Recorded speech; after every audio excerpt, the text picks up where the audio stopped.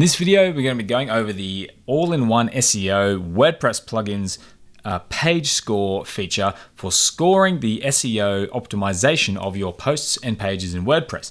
It's a handy tool that gives you suggestions and shows you how you can fix up your page in order to better optimize it for SEO. So let's get started. Okay, so I'm logged into WordPress, and the first thing you're going to want to do to check out this True SEO score with all-in-one SEO is to actually scroll down the left here to your settings to all-in-one SEO and head to General Settings and click on there. Now once you get there, you do want to head over to the Advanced tab and make sure True SEO score and content is turned on, and then go and save those changes. And now if you head over to your posts, you can go through and find the post that you want to edit, but you'll see over here before you even head in, you can check out the all-in-one SEO score. As you can see, this one here has a poor SEO score, this one's decent, green is good, orange is not so good. We've got 100 out of 100 here, so you can see, you can actually go through and quickly audit all of your posts by scrolling through. You get some here that haven't been analyzed. All you need to do is go in, open those up, and you can see what score it gives. So that's a pretty handy tool just to sort of skim through your pages and see what kind of score that the SEO tool will actually give your pages before even getting started. And then, like I said, if it doesn't have a score, open it up and see how you go from there. So what I'm going to do, I'm going to open up a different post now. I already got open, and we're going to see what we can do to improve it. Okay, so I'm now on an old blog post of mine I haven't actually updated. Now, I haven't had that much of a chance to play with this, but it's actually fairly simple. Now you can see up here, we've got our score, 87 out of 100, which is actually not too bad, and a headline score, 42 out of 100. But the first thing I'm actually going to do is click on this one on the right here, with the cog and the logo, and I've got a few things here like my snippet preview. What I'm going to do here is add in a focus key phrase. I'm going to call it Divi Theme Review and add that key phrase. You see here we've got 59 out of 100, so it could be a little bit stronger, and it has actually affected my score on the website, which is so pretty telling. Now if you close out of this and you lose that sidebar, just hit this cog to get your normal sidebar back. First thing I'm going to do, I'm going to so I can scroll down, and you can see I've got a bit of a page analysis. If I go just under my content to all-in-one SEO settings, under general, I've got my theme snippet, meta description, and you see I've got my focus key phrase, and it says the key phrase is not in the title, it's not in the meta description, and it's not in the introduction. So you get a few recommendations here of what you can do. And then the page itself here, you can see there's a few things I need to fix up. So it's pretty easy to find this information just by scrolling to the bottom. Even if you've done nothing, you haven't even added a focus key phrase, it does give you a little bit of information. And what we're going to do here, I'm actually going to get back up to the top.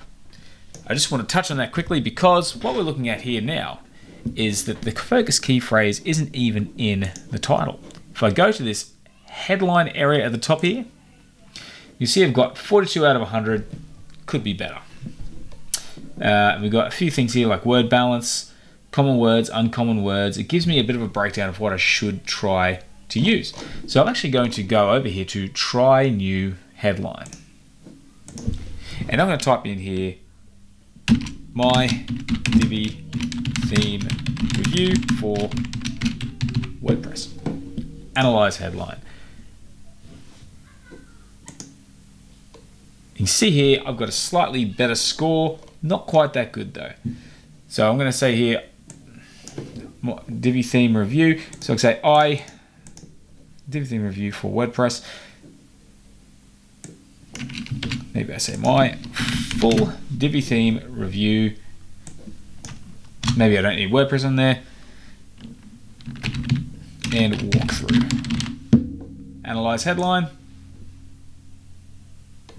And now I have 70, looks good. So I can continue to play around with these, add, subtract words, and you'll see it gives me a bit of feedback. Uncommon words, likely clicks if it has uncommon words or emotional words, so I can add in there. So maybe I have my awesome.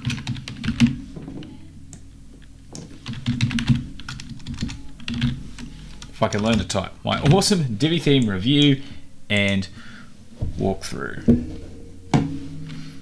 Or maybe I put, you know, 4WP or something like that. Anyway, analyze headline. it's actually dropped back a little bit. So you sort of get the idea. But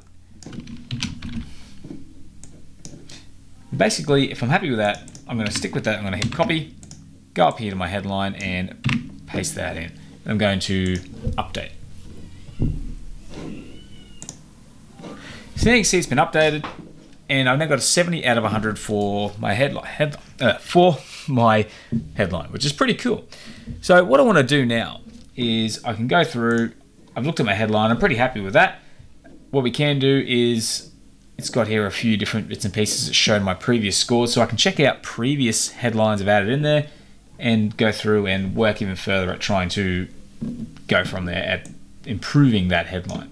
So now the next step I'm going to go into is here. I've got a 74 out of 100.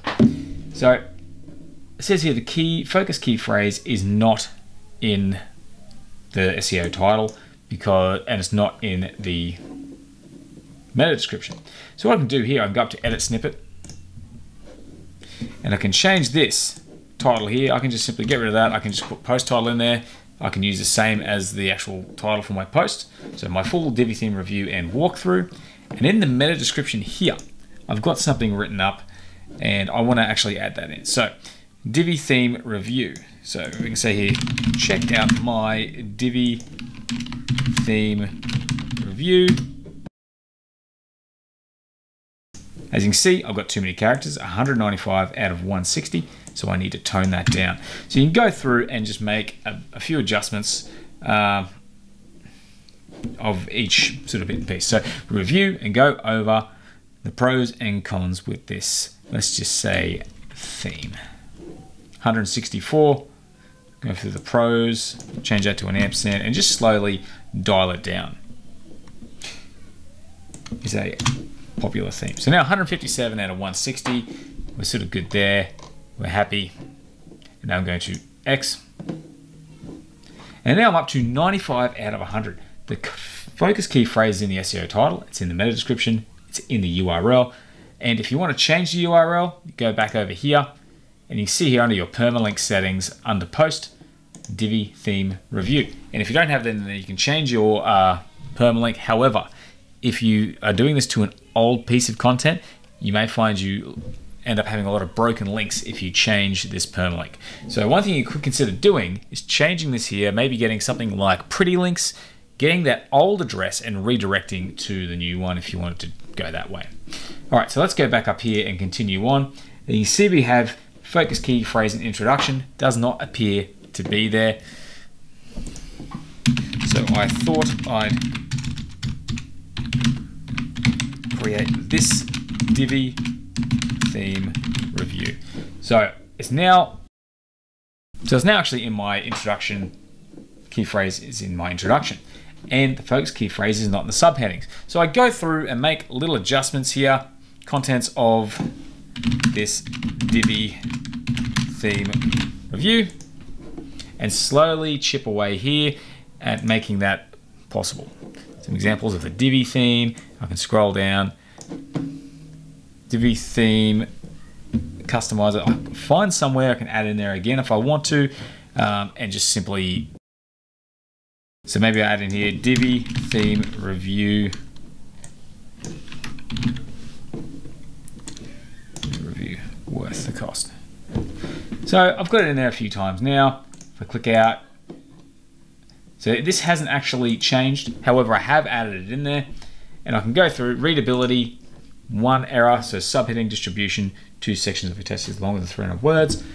I'm sort of happy with that. I leave that. So I've got all of these things all checked. So I'm going to update this post, and then I'm going to refresh. Okay, so I've refreshed. I can see here, focus key phrase is still not in the subheading. So what I'm going to do is I'm actually just going to make it like this and add in contents below, in bold, update. And you see it's still there, but you know, it probably wants me to add it into more, but you get the idea. Not every single tip needs to be followed. It's just a bit of a guideline. We're sitting at 97 out of 100, which is not too bad. So now I'm going to scroll back down to the bottom of my content and see pretty much what we have down there, see if there's anything extra. Once again, subheadings. I've got mostly green ticks. So now I can see that I've actually got everything set up the way I need to. So it's a pretty handy sort of bit of software. It allows you to go through and just see how it's performing. If you needed the actual key phrase in there more often, you could add it in there. You get the idea. We've got a lot of good tools in here we can play with and explore. You can see how it's going to show up on Facebook with the social media tab here, the schema. You've got all your options here on the right. So essentially, what's in your footer appears to be a duplicate pretty much of what you have here on the right.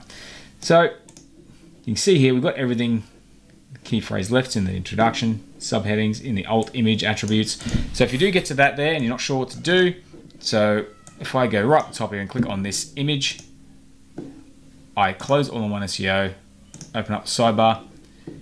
You see here under the alt text Divi theme review, so adding that to the alt text of your images. So it's pretty handy. It's a pretty handy little tool. All you need to do is install it, turn it on, and you'll get these recommendations that you can go through and just sort of tweak up on your site. So a very handy tool. I do recommend checking that out. And yeah, if you have any questions about that, let me know. But that's pretty much all you need to see. Follow the recommendations and watch your score. Try and get that into the green. And when you're ready, update and go from there. So yeah, thanks for watching the video. I hope you found it useful. If you did, please consider giving it a like. Otherwise, yeah, I hope to see you again soon and have a great day.